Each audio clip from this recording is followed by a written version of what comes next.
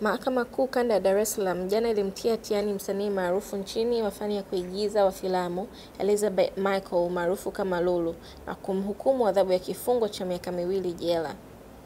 Lulu alitiwa hatiani na Jaji Sam Rumanyika na kumhukumu adhabu hiyo kwa kosa la kumuua bila kukusudia mpenzi wake Steven Kanumba mnamo April 7, 2012 nyumbani kwa marehemu Kanumba Sinza Vatican. April 6 kuamkia 7 mwaka 2012. Saa 6 kasoro dakika kadhaa za usiku, Lulu anafika nyumbani kwa Kanumba Sinza Vatican baada ya kuitwa na Kanumba ili amuage kwa kuwa alikuwa na safari kwenda disco na rafiki zake. Mara unaibuka ugomvi baina yao na hatimaye Kanumba anaanguka na kufariki. April 7, Lulu anatiwa mbaroni na askari katika kituo cha polisi Oysterbay, eneo la Bamaga, anakamatwa na askari polisi Esther Zefania. Aprili 10 mwaka 2012, Lulu anapandishwa kizimbani kwa mara ya kwanza katika mahakama ya hakimu mkazi Kisutu mbele ya hakimu mkazi Agustina Mbando na kusomewa shtaka la kuua.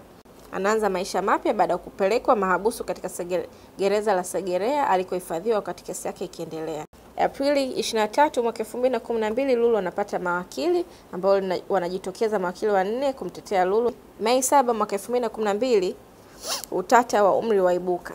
Mawakili wa mshtakiwa huo wanawasilisha maombi ili msanii huyo ashtakiwe katika mahakama ya watoto wakidai kuwa ana umri wa miaka 17. Mei 15, 2012, mawakili wa Lulu watua mahakama kuu wakiwasilisha maombi ya uchunguzi wa umri wa msanii huyo. Tarehe 28 Mei 2012, maombi yasikilizwa. Maombi hayo yanasikilizwa na Jaji Dr. Faust Raib, ambapo mawakili wa pande zote mbili wanawasilisha hoja zao huku upande wa mashtaka ukiweka kipingamizi na kuomba mahakama itupilie mbali madai ya vifungu vya sheria vinavyotumia kufungua maombi. Haviipi mahakama hiyo mamlaka ya kuyasikiliza. Juni 25 mwaka 2012, Mahakama Kuu inasitisha kuendelea na uchunguzi wa umri wa mshtakiwa. Uamuzi huo unafanya Lulu kumwaga machozi kizimbani kimya kimya. Julai 9, 2012, Mahakama Kuu yaamuru jalada la Lulu lipelekwe mahakama ya rufani. Septemba 17, 2012, mahakama ya rufani yasikiliza maombi ya mapito. Oktoba 5, 2012, uamuzi wa mahakama ya rufani watolewa kuhusu utata wa umri ambapo inarudisha kesi hiyo Kisutu endelea na taratibu za kawaida. Disemba 17 mwaka 2012, Lulu abadilishiwa shtaka baada upande wa mashtaka mahakama ya hakimu mkazi Kisutu kwa upelelezi wa kesi hiyo umekamilika na unambadilishia shtaka kutoka kuua kwa kukusudia na kuwa la kuua bila kukusudia. Taarifa ambazo zinamfanya mshtakiwa huyo kuonyesha furaha yake. Disemba 21, 2012, kesi yafungwa Kisutu yahamishiwa mahakama kuu. Lulu anasomewa shtaka jipya la kuua bila kukusudia. Januari 22 mwaka 2013, kupitia jopo la mawakili yake, Lulu anawasilisha maombi ya dhamana mahakama kuu baada ya kubadilishwa shtaka kutoka la kuua na kuwa la kuua bila kukusudia kwa kuwa hilo linadhaminika. Januari 28, 2013, dhamana ya Lulu yasikilizwa na anakubaliwa lakini kunatokea tatizo. Baada ya kukubaliwa dhamana hiyo, anakwama kutoka mahabusu siku hiyo kutokana na msajili ambaye alitakiwa kuthibitisha kuwa amekidhi masharti hayo kutokuwepo.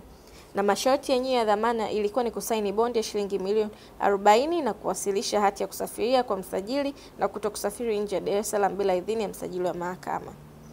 Na kuripoti kwa msajili wa mahakama hiyo kila tarehe 1 ya mwezi hadi kesi yake ya msingi. Pia anatakiwa kuwa na wadhamini wawili wanaofanya kazi serikalini na kila mmoja kusaini bondi ya shilingi milioni 20. Januari 29, 2013, Lulu anatoka mahabusu na kurejea uraiani baada ya kukamilisha masharti hayo ya dhamana. Februari 18, 2014, Lulu anasomewa maelezo ya awali ya kesi yote yakiwemo maelezo ya mashahidi wa kila upande. Lulu anakiri kuwa na mahusiano ya kimapenzi na Kanumba lakini anakana kuhusika na kifo chake. Oktoba 19 mwaka 2017, kesi ianza kusikilizwa. Upande wa mashtaka unaanza kutoa ushahidi wake. Jumla mashahidi 4 wa upande wa mashtaka wanatoa ushahidi wao. Oktoba 23, Jamhuri yafunga ushahidi. Lulu apatikana na kesi ya kujibu. Anapanda kizimbani kujitetea. Oktoba 26, 2017, washauri wa mahakama wamtia Lulu hatiani. Wakitoa maoni yao, washauri wa mahakama wote watatu kwa nyakati tofauti wanamtia Lulu hatiani kuwa alihusika na kifo cha mpenzi wake bila kukusudia. Novemba 13, 2017, saa 2:48 asubuhi, Lulu anaonekana akiwa ameongozana na mama yake akiingia mahakamani kusubiri hukumu yake. Saa 3:10 Jaji Rumanyika anaingia mahakamani. Saa 4 na dakika 45 asubuhi, Jaji Rumanyika anaanza kusoma hukumu baada ya kusoma hukumu za kesi nyingine 3. Saa 4 na dakika 47, Jaji Rumanyika anamtia Lulu hatiani. Kati ya saa 5 na dakika 4 na saa 5 na dakika 5, Jaji Rumanyika anamhukumu kifungo cha miaka 2 jela baada ya kumtia hatiani kwa kosa la kumuua mpenzi wake Kanumba bila kukusudia. Saa 7 na dakika 38 mchana, Lulu anaondolewa mahakamani kupelekwa gerezani Segerea kwa gari la polisi.